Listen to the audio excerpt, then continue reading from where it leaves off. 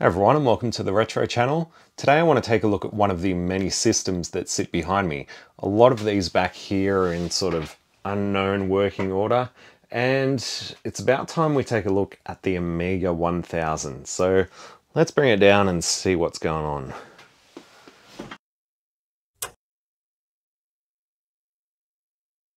Right, so this is it, the Amiga 1000. I picked this machine up a couple of years ago off eBay, and I'm pretty sure it was sold as untested, which means it probably does not work. But before we go trying to power this thing on, I do want to pull it apart just to check out the power supply and see what else is going on inside here. And to be honest, I'm no expert on Amigas, so if I say something silly, feel free to correct me in the comments. Just try and keep it polite. Let's open this thing up, take a look inside. Oh, and you will notice on the front here there is this oddness. I don't know what that means. Does the OS get to load from RAM or ROM? Is this like a filter of some kind? I don't know, but I'm pretty sure that is not standard. Although it does look pretty neat. Let's see.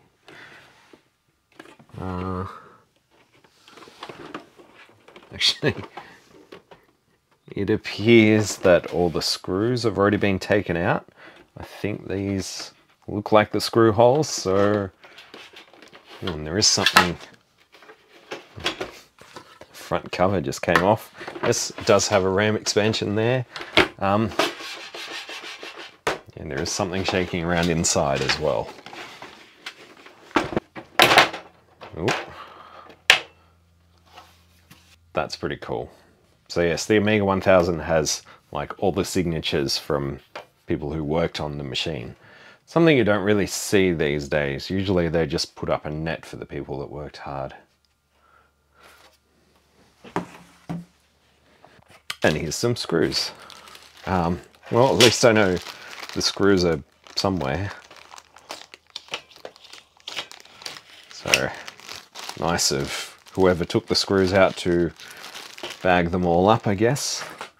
Been better if they put them all back in, but okay. So looks just like an RF shield.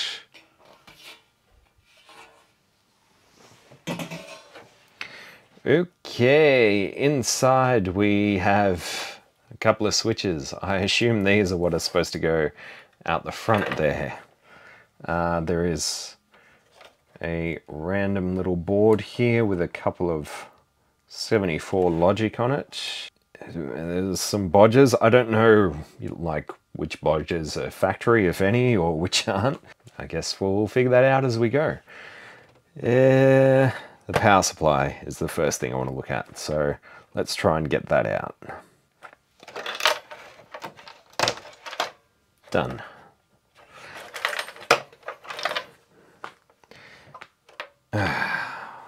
Okay, the one thing that does still have screws.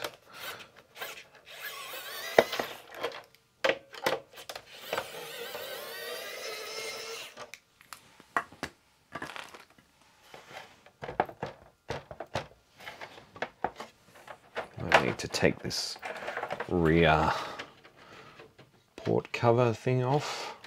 Again, no screws, so might be able to just, yeah.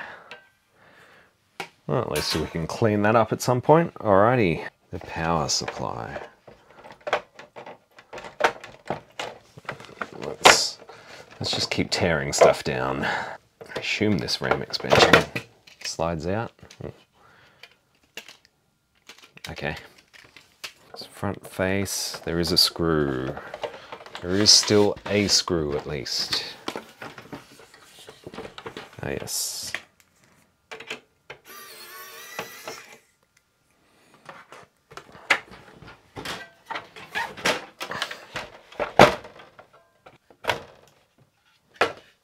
All right. Power LED should just unplug. Oh no, that might be connected directly to the board. Maybe it doesn't unplug. Maybe not. I can pop it out from this side though. Okay. Whoop. Drive LED. Right. Face off. Maybe a screw holding it on the underside. No. But I can see it's kind of hooked into the case there. So, should sort of tilt up. I don't want to take the whole board out just yet.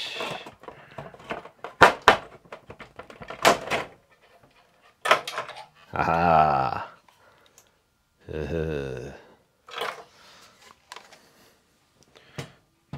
Oh, there's little stickers that are falling out. First even, second even, 34, 5 plus Guardian. Let's take a proper look at this power supply. It doesn't appear to be too dusty. Obviously there's a bit of dust in the fan, but not too bad. It is an SR6805550M. I have no idea how many different power supplies there are for the Amiga 1000, but that's what this one is. Now, it looks like these screws should come out.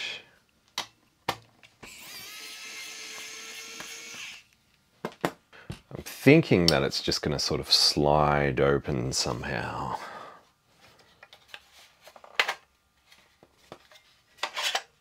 Yes, it is. Sweet. All right, inside we have big fat RIFA capacitor up the top there. Yeah, so it is a 0.47 microfarad X2 class, and there is a little bit of what looks like cracking around there, so definitely want to get that out. Oh yes, and looking at the front of it, it's going to be hard to see that on the camera, but yeah, there is some what looks like hairline fractures. So yes, that capacitor should definitely come out. I'm not sure if I've got something to replace it with on hand, but we can run the machine without that capacitor and it should be fine. The line filter capacitors are just for filtering out any noise on the actual power lines, be it coming out of this machine or out of the switch mode power supply, or coming into the machine from other noisy power supplies. So that should be fine to pull it out and run this machine without it. And we'll take a closer look at some of these electrolytics just to make sure they seem okay as well. So now I've got to pull the rest of this thing apart.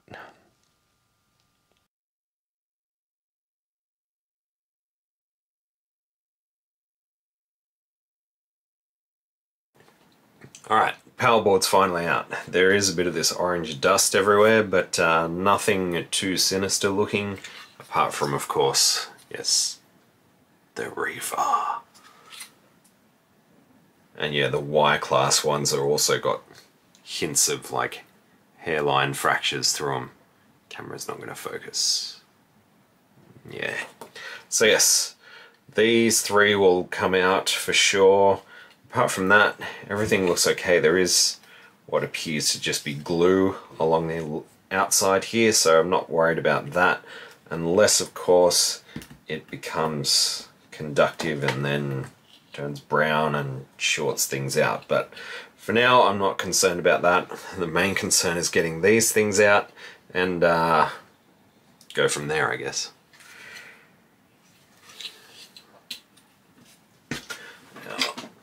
I'm simply just going to heat up one leg and just sort of tilt it to the side, work it out.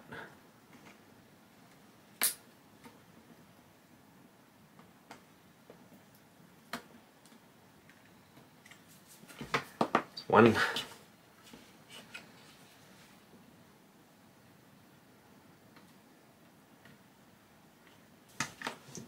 Two.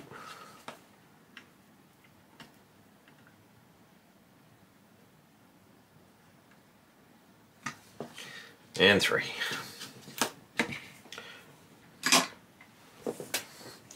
Alright, what I'm going to do is give this a clean. There's not much to be really cleaned up on the main board, but I will clean up the case a little bit, and obviously this fan, which is gross. So I'll clean things up and we'll come back and I guess try and power this thing on. Alright, so I'm pretty sure I've got my microphone switched on this time, so let's carry on. So these are the RIFA caps that came out, and they look okay at the moment, but if we tilt them on an angle, yeah, you can really see how bad they're looking. So yeah, even the Y-class ones don't look that great, if the camera will focus.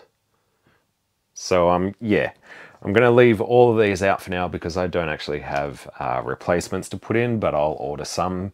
The machine should be fine without it, as I said, but I do want to at least replace them at some point.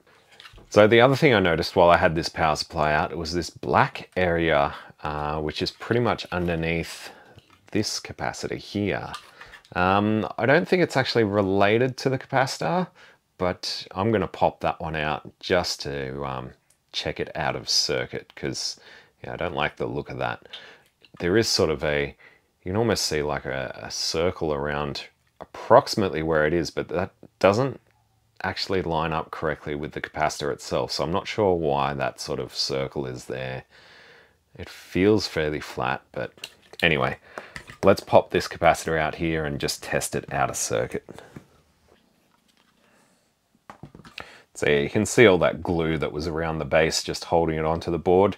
So I'll clean all that off. It's really not required for something like this that isn't going to be, you know, shipped any long distances anytime soon. Hopefully I'll be able to hold on to this machine as long as possible.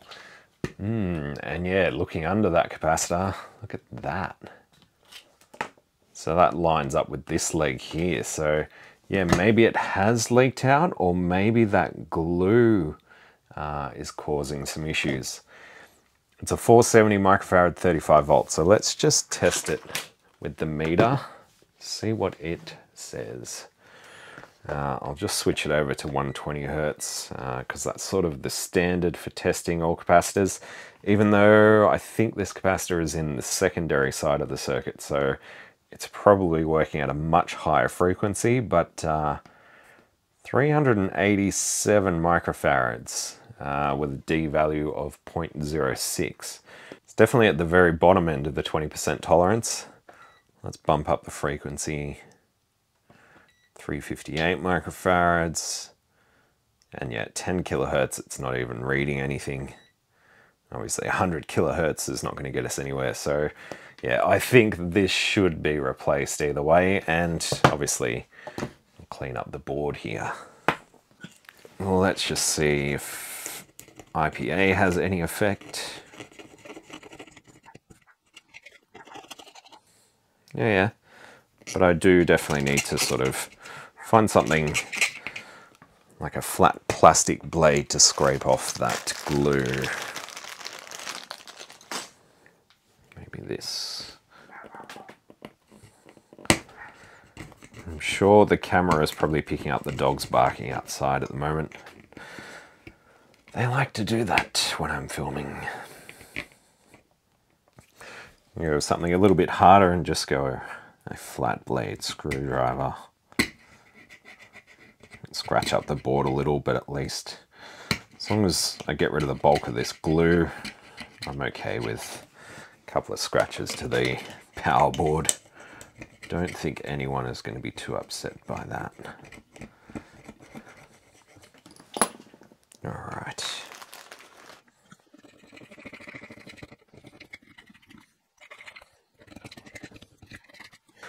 I think that'll do for the top side. Let's check the underside. And yeah, this is a big old mess here.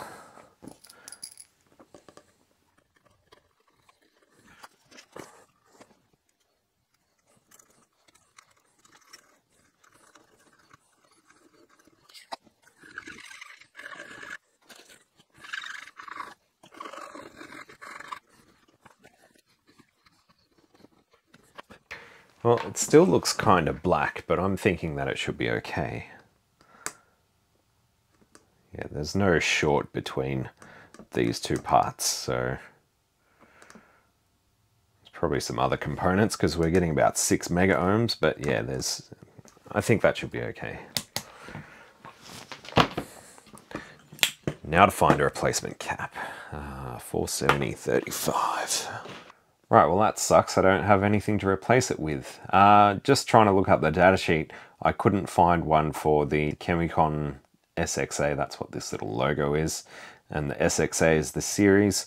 I did find SXC and SXE listed in their datasheets, and the characteristics of those are both low impedance. So I'm assuming this is going to be a low impedance capacitor, and that means I have to replace it with something that's low impedance, but at the moment I don't have one on hand. So we're just going to stick this back in and hope that it still is somewhat good.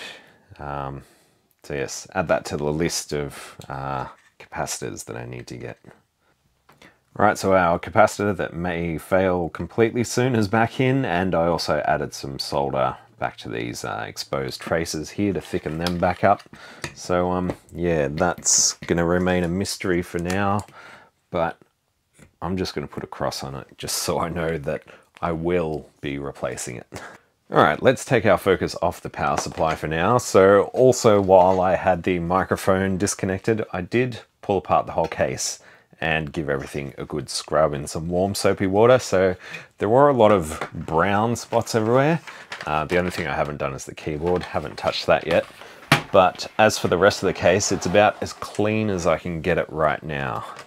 I'll take a look at the main board in a second, but yeah, here's the rear cover. So it's definitely not as brown in those vents, but there's still, I don't know if it's just yellowing. It's sort of, it's very uneven in spots. So yeah, I can't say that it's yellowed, or maybe a combination of yellow and just some kind of dirt that I can't get out. But yeah, this top corner back here, like, looks pretty nasty as well. But apart from that, the actual case itself looks great. The RF shields, I didn't bother doing anything with them, but I'll reinstall them. And yeah, I also cleaned out the rear fan here, which is, yeah, it's a mains powered fan, so it's actually quite heavy. And a little floppy disk drive. Again, I haven't opened this up yet, so we'll see what's going on here. The rear of it looks okay. I'm not seeing any obvious issues. Motor spins, seems fine. And yeah, bottom of the case, definitely a lot cleaner than before, but yeah, not perfect, unfortunately. Now, the main board. So yes, these little labels appear to be off some ROM chips which are no longer installed in the machine. There was a version of the Kickstart ROMs that had a thing called Guardian. It's basically like an antivirus kind of thing built into the ROMs. So I'm guessing that's what these had on them, because they say 34.5 plus Guardian. But either way, the original ROMs are actually missing. So yes, the board actually has odd and even diagnostic ROMs. So there's no Kickstarter or Kickboot ROMs in here even. So yeah, I guess we'll try and power it up with the diagnostic ROMs in there. Maybe it'll tell us something. But yes, this little red wire here has also broken off somewhere. And I think it's down on this IC down here. You can see this green wire has a lot of cable and it's only loosely holding on, so that could easily short out to something. So I think the best bet here is just to remove this little modification entirely for now.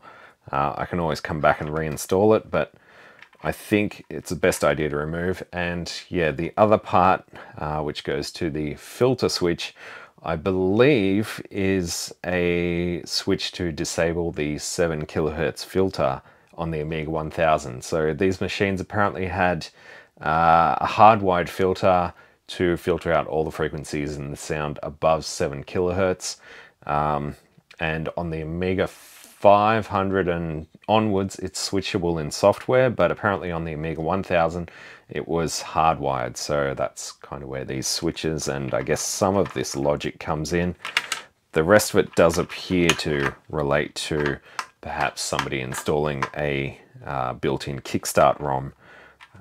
So yeah, for now I'm just going to remove all this stuff because yeah, it's going to easily short out to something, and we don't need it right now, so we can always reinstall it later. Right, so it actually turns out our little green wire here is connecting directly to the board where that pin would have gone, but that's been cut off. But you can see just how much lead is left, and it could easily short to, say, this little resistor, or is it a capacitor? Little axial capacitor there. So yeah, that's pretty dodge, but I've reconnected the red wire. I think we should just power this on and see what happens. In fact, what I'm going to do is stick a little bit of heat shrink over this just to prevent it, hopefully, from shorting out to something. It's probably a better idea. Just going to quickly check these voltage rails, make sure nothing is shorted on this side. Everything looks fine. It all just looks to be charging up various capacitors. All right, cool. Let's power this thing on and see what happens. Now, I'm not going to hook up a monitor or put all the screws back in just yet, just enough to ensure that there's a ground connection between the major components. Yeah, we'll just see if these power and drive lights come on, and if the machine does anything at all, if something explodes, who knows.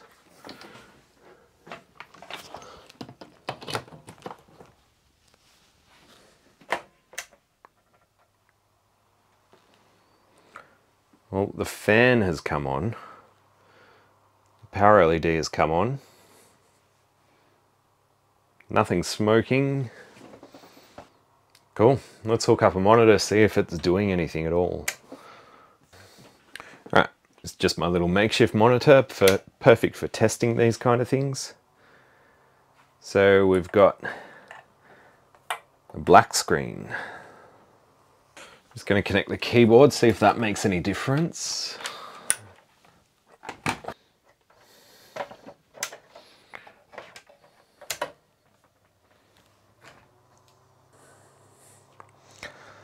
Nothing happening. I think I should burn some kickboot ROMs, see if that does anything. In fact, maybe I should check these switches. Let's switch both these switches the other way, see if that does anything.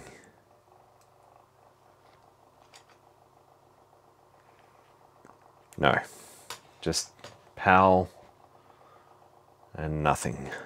Alright, so after a quick look online, I found the original kickboot ROMs, or bootstrap ROMs, or boot ROMs, whatever you want to call them, and I've burnt them to some EEPROMs here, so let's stick these in, see if it makes any difference.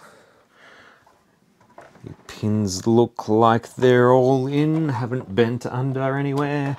So that should be it. I don't know if these jumpers are set correctly, because I think that is also part of the modification when you try and actually put the whole kickstart image into ROM.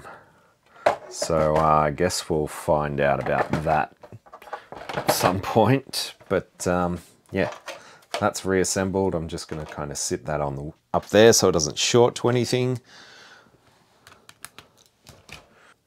No idea if the switches are right, but let's power it on with the what should be the original ROMs. And we still have a black screen.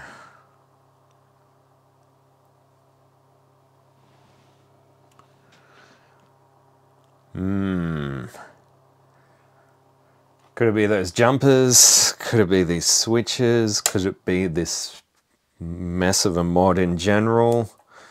It's hard to really know. Could it be something completely unrelated to all that? Let's just take a real quick look at some voltages, see if that provides any clues. So this pin here is 2.9 volts.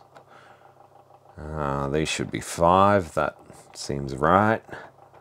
This one is 12 volts, and the final one is -5. So yeah, that 3 volt pin, which is the grey wire, it could be wrong, could be right, but the rest of them look to be what you'd expect from this system. But yeah, Nothing going on, just a black screen. I wonder if swapping these jumpers over will do anything. The power LED is definitely coming on. The drive doesn't seem to be doing anything, but I don't know if the drive does anything until it actually manages to boot and then ask for the kickstart disc. Again, I just don't know enough about Amigas to really know where to go next. So might have to end the video here. So if you know or have any idea about the Amiga 1000 and what I should look at next, I guess I could start looking at clock signals. But if you've got any ideas, put them in the comment section down below. Again, if you know anything about this mod or the jumpers, basically throw your knowledge of Amiga 1000s at me, if you don't mind. Otherwise, if you don't know anything, leave a comment, let me know if you enjoyed the video. A massive thanks to the people that support the channel on Patreon and YouTube memberships. And if you want to support the channel, links to that are down below. But as always, thanks for watching the Retro channel, and I will catch you in the next one where we will hopefully get something more than a black screen out of this machine. Thanks for watching. Bye.